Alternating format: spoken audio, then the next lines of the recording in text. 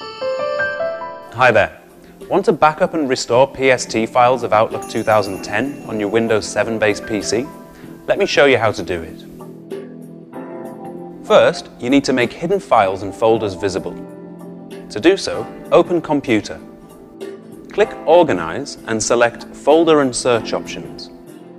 Click on the View tab and select the radio button next to Show Hidden Files and Folders, then click OK.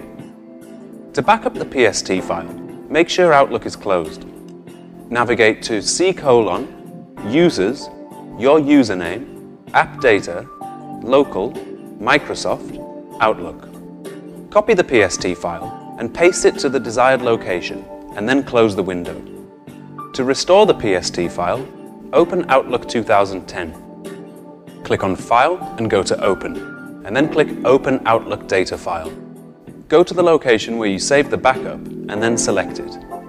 Click OK and it will restore the PST file. See? That wasn't hard at all.